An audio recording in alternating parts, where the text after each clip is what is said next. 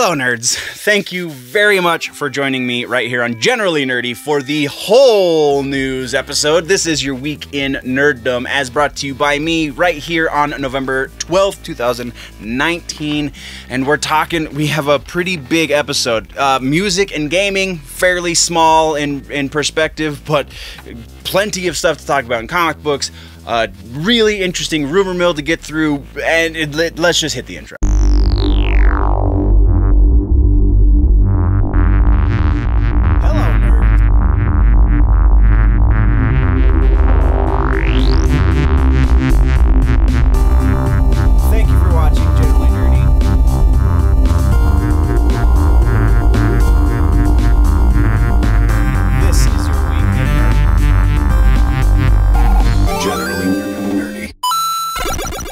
Okay, housekeeping. Before we get into the proper news, we're going dim. Not going dark completely, like I once planned, like we did last year. Not doing that. We will still be doing at least one weekly episode, but it is going to be significantly smaller.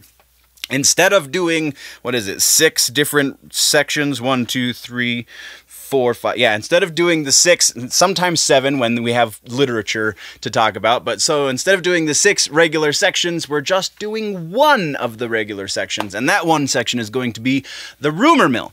Only going to be doing the rumor mill after November 27th, as that is the day I turn old. So, from that day until the end of the year, it will be just a rumor mill week in Nerddom. There will still be videos on the channel. I will still be publishing things, just not the news. I have 2 interviews still that are sitting in the can from Dink. I have at least 2 interviews from Starfest that are in the can. Those 2 are going to take a little bit more work to do. I really want to redo the Adventures in Photography because I lost Adventures in Photography episode 14, I think, from Salt Lake Comic-Con. Not the most recent one, but the year previous. Remember I said it was working and then all of a sudden I lost all my data.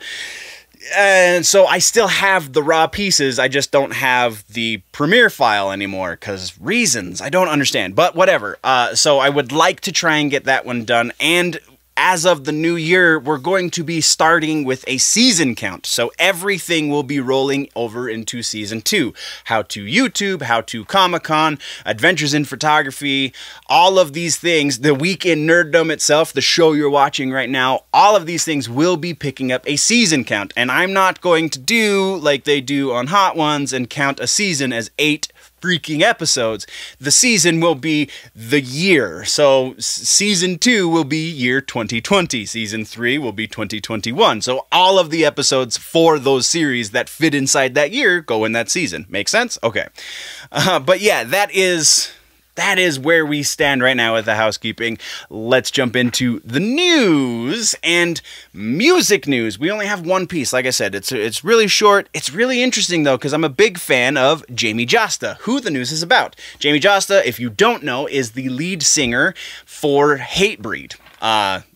And if you don't know who Hatebreed is, you obviously have a different choice in music than I do, which is fine, but, you know, you might want to skip forward a little bit because this might bore you.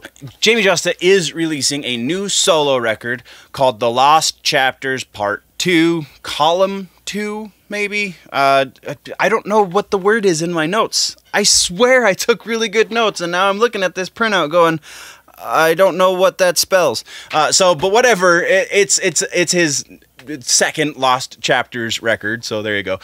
Coming out December 13th, and he released 2 singles, one of which you'll find a link to in the description. I couldn't honestly find a link to the other one, but it is up on Sirius XM, so if you listen to any of the metal stations on Sirius, then you have likely heard both of them. The song that we have linked down in the description is When the Contagion Is You, and it features Matt Heafy from Trivium. Now, I've said all of the information, and I've told you I really like Hatebreed, and therefore, by proxy, like Jamey Jasta. And really, honestly, all of the other projects he's done, he was the lead singer in I can't remember the name of the freaking band. It was one of the dudes from Crowbar was in a band with him, and the name of the band escapes me. He did that project, which was really fun. He was the host of Headbangers Ball on MTV2 for a while, because who else is going to be better than Jamey Jasta to do that? His podcast, all of these things are really great. This song, however, really, he's trying something new. I'll give him that much.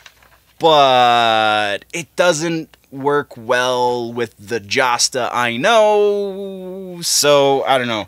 Not the biggest fan of this tune. Again, link in the description if you want to go listen to it. Tell me I'm wrong, and let's have that conversation in the comments. But that's what we've got for music. Now, we're talking TV news. TV streaming. I'm still getting used to the new names of the categories, I guess. So, TV streaming, first thing we have is kind of a dual update over on the Disney Plus side of things. And we're not going to be talking about the issues because Disney Plus has launched with very mixed results. They've been having some issues. We're not going to discuss that because I don't really know exactly what's going on with that. I was more worried about the content and not the access to the content necessarily. I will likely be talking about The Mandalorian in a video on the channel some other time, not right now. It's not news necessarily. The first episode has aired, and there are analyses, so you can go find those, but that's not what we're talking about. We are talking about She-Hulk as well as Moon Knight. Both of these shows have announced that they have found their head writers, and the head writer for She-Hulk is going to be Jessica Gao. And if you don't know that name, it's not necessarily anything that's wrong with you. Writers don't usually get the spotlight like they should. But if you do know that name, then you know that Jessica Gao is the head writer in charge, well, is the main writer that is responsible, I guess is a better way to say it, for the Pickle Rick episode of Rick and Morty. So now she is the head writer on She-Hulk. The implications are kind of amazing. But then also, again, head writer over on Moonlight side of, or Moon Knight, listen to me. Moon Knight side of things is Jamey Slater. Jamey Slater, again, if you don't know that name, I'm not holding it against you, but if you do know that name, then you know that Jamey Slater is the guy who developed and was partially showrunner, executive producer, and head writer over on Umbrella Academy for Netflix, which is kind of huge because they stole one of Netflix's biggest names, because dude was the one that was responsible for the creation of, honestly, one of the better comic book adaptations done in a long freaking time. The Umbrella Academy is brilliant. If you haven't seen it, go watch it. Season 2 is going to be coming soon. Anyway, so yeah, Jamey Slater will be the head writer for Moon Knight.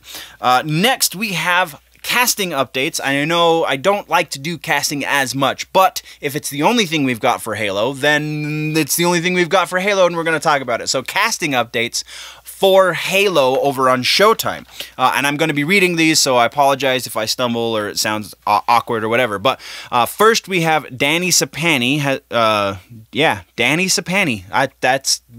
I'm pretty sure that's how you would pronounce that.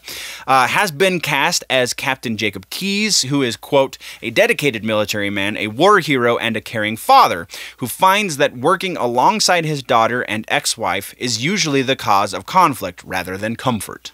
Interesting.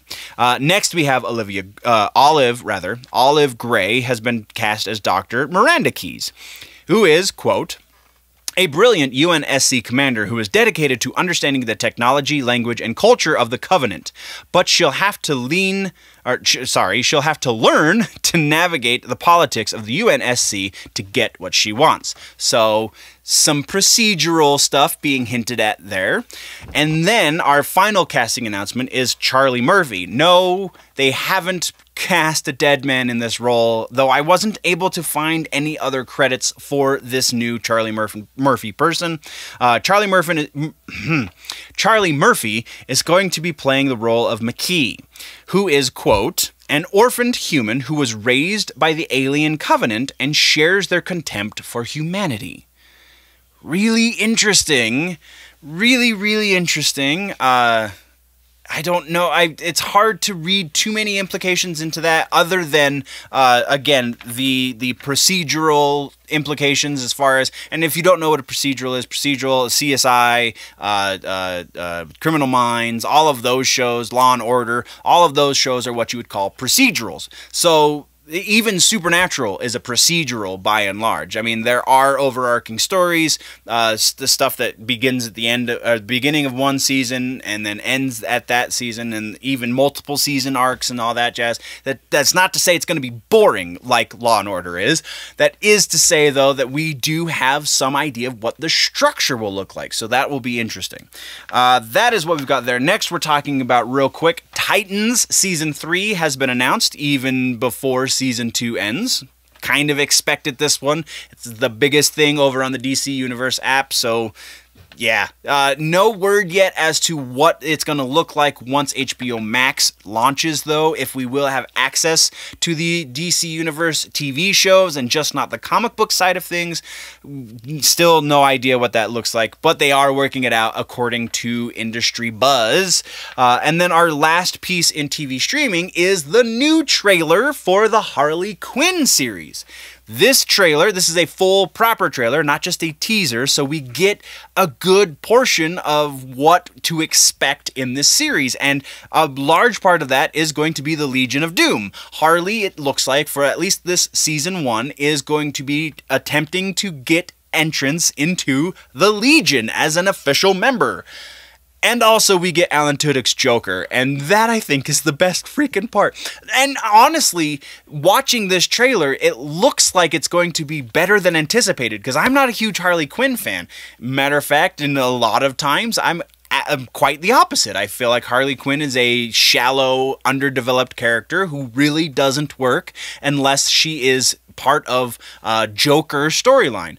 This, though, and for, you know, Martin over at Nerdy Legion, I know you say that her new book, the new trade, I think that came out, or the new graphic novel, I guess, is amazing. I've heard that from multiple sources, actually. So maybe my opinion on Harley Quinn is not the most up-to-date, but from the bits that I have of the character, it seems that she only works the best, and in a lot of ways only works when she has the Joker to play on or to support. That is just where it is. But this animated, this trailer makes it look like that's not really going to be the case. It makes it look like this is going to be a pretty solid series. And I like that. But that's what we got for TV. Let's jump over to movies. And in movies, we have, first off, there's a couple that we're going to be talking about just because I like the players involved, not necessarily because there's a whole lot of nerd cred involved. But we have Guy Pearce, who has been attached to play in a movie called Seventh Day. And the elevator pitch for this movie is Training Day meets The Exorcist. And just based on that alone, the fact that Guy Pearce is going to be one of the leads, and it's got that elevator pitch, I'm on board already.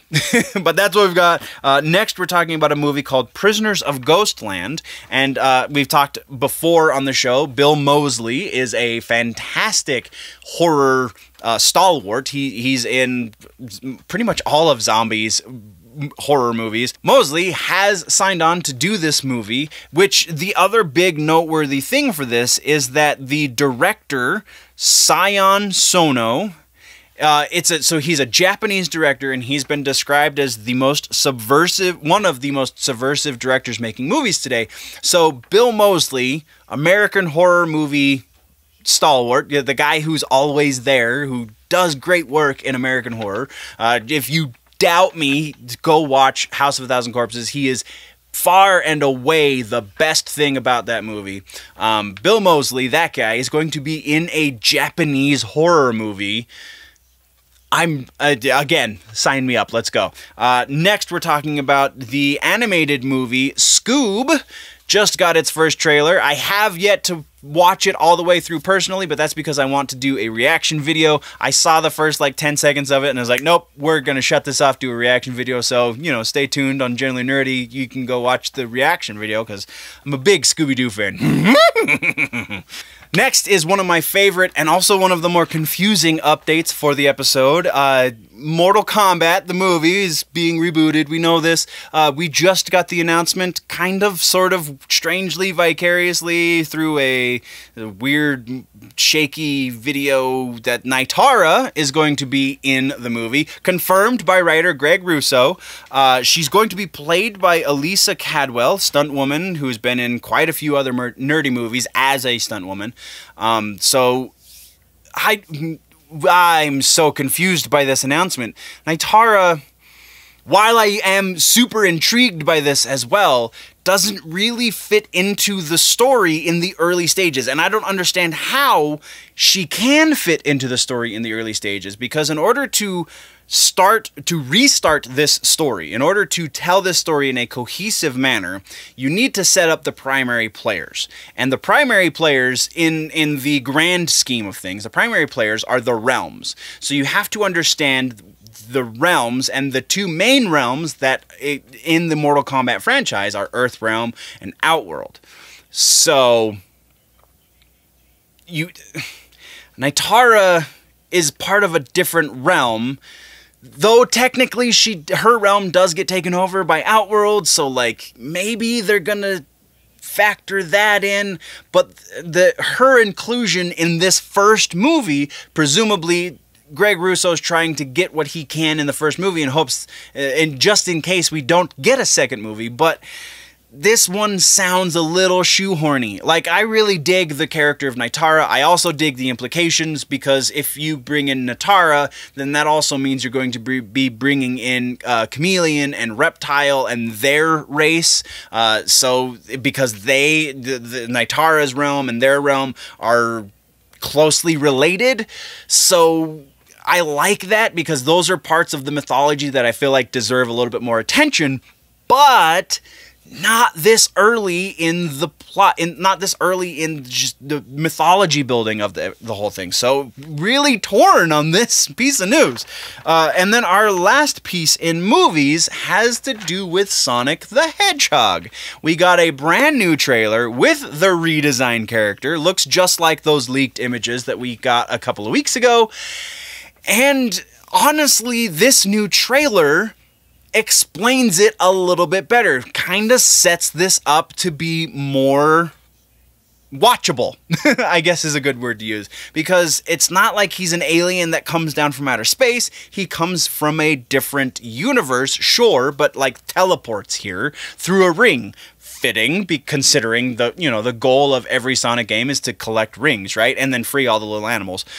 So honestly, the look is better, the explanation of what's happening in this movie is better, and somehow the Jim Carrey portion seems to be better in this as well, even though I'm pretty sure they didn't change anything with Dr. Robotnik. They're just giving us better information as to what they're going to be putting in this movie. So super excited about this. Link, go check it out, because it's up on the YouTubes. Go watch it. Now we're talking about the other tiny piece, and that is gaming. And in gaming, we again have just one piece to talk about, and that is Sony's PlayStation 5. They just filed a patent for a cartridge. Yeah, that's right. Now, patents get filed all the time because people, even though they have great ideas, they need to make sure nobody can steal those ideas don't always get implemented. So it's possible that we won't be seeing whatever this cartridge patent is. But it's really interesting to think about, is this a way to augment discs? Because you can only fit so much information on a Blu-ray.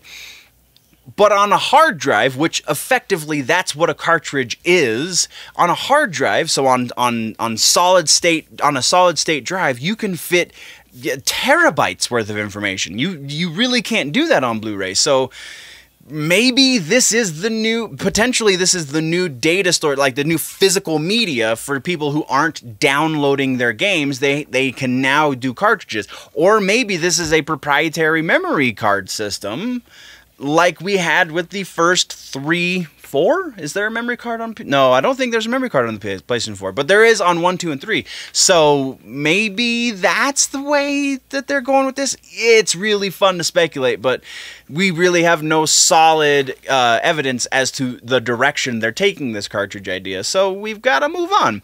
And we're moving now into the final section, which is comic books. Well, the final section that I'm recording, because I haven't done whatever. Rumor mills after this, but whatever. All right, so comic books. Let's talk about those. First thing, this Tom King run on Batman cannot end soon enough.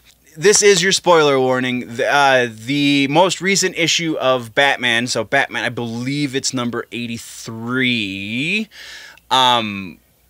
we saw some stuff happen. So this is your spoiler warning. If you haven't read it and you care about such things, technically we're past your the socially agreed upon time limit of 3 days. With comic books, I feel like that's a fair time, but we're like a week out because the new books come out tomorrow. So this is your spoiler warning. 5, 4, 3, 2, 1.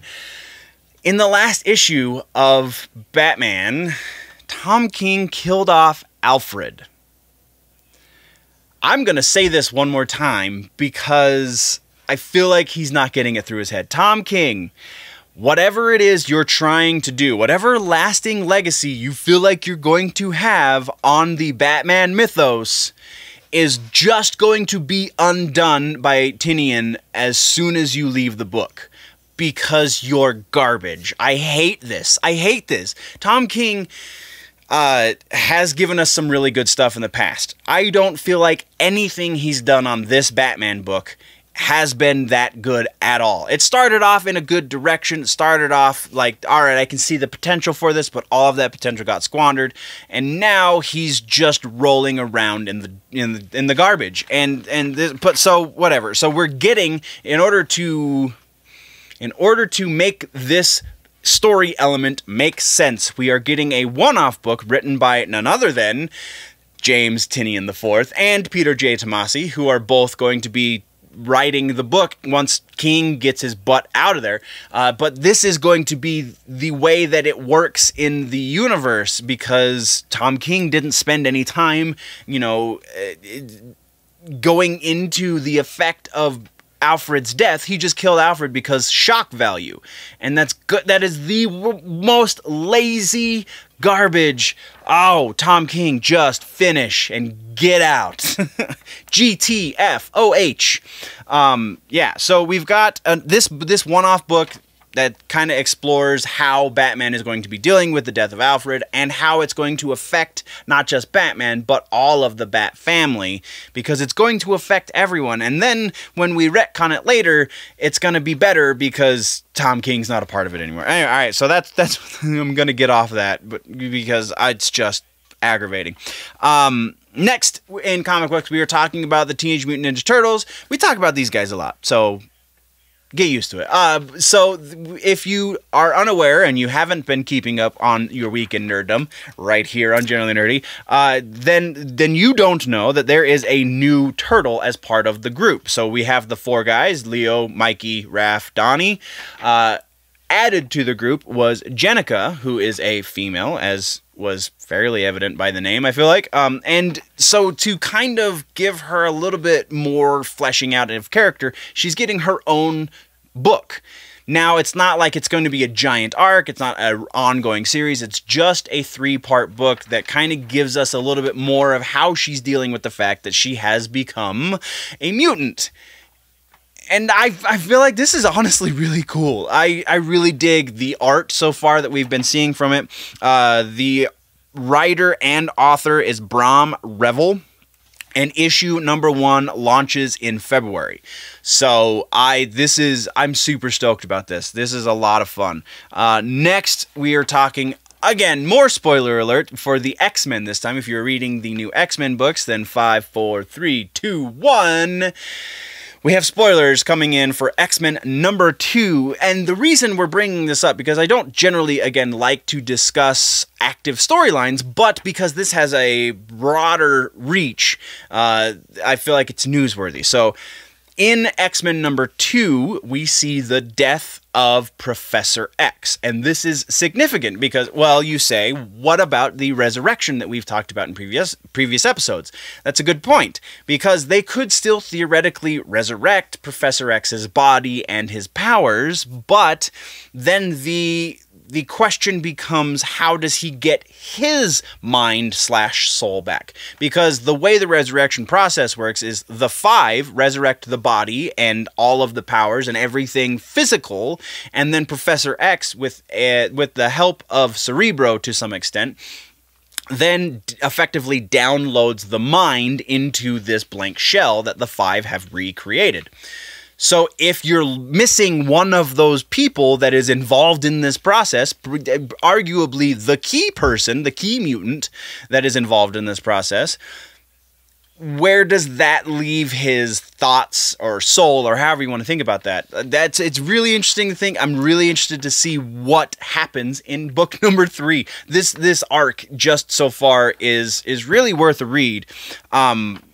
That's all we've really got there. And then the last thing we're going to talk about, I was going to talk specific plot points for the ongoing Batman Who Laughs everything right now over in DC, because he's in a lot of books, but there's just so much going on.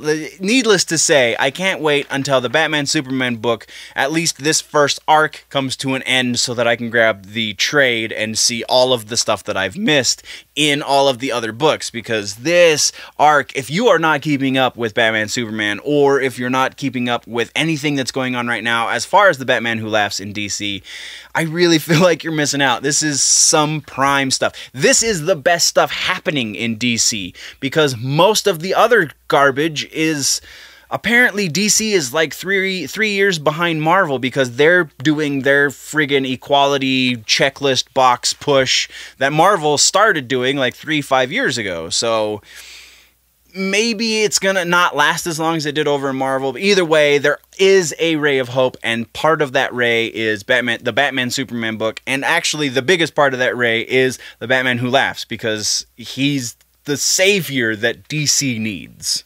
And now, let's talk about rumors. And this rumor mill is actually pretty big, so really, one of these rumors is kind of gigantic, and the rest of them are pretty normal. So, first off, we are talking about Dr. Sleep. Yes, I know it's not really out yet, it is out, and it's not doing, I can't remember. I've been so buried in all of the other news. Warner Brothers is reportedly working on a sequel to Dr. Sleep, with Mike Flanagan, who is directing this first one, will also be directing the next one, but will also be writing the script for the next one. Again, according to the rumor. The next one we actually have a lot of Disney and 2 Star Wars rumors. So, first thing we're going to be talking about is some interesting stuff around the Star Wars test screenings. So, The Rise of Skywalker has been going through test screenings, and rumors around the test screenings are as follows. First, there are 3 different cuts being test screened. The first cut being the J.J. Abrams, Kathleen Kennedy cut, the one that they put together, and that one apparently did not do so well, an average audience score of like 40.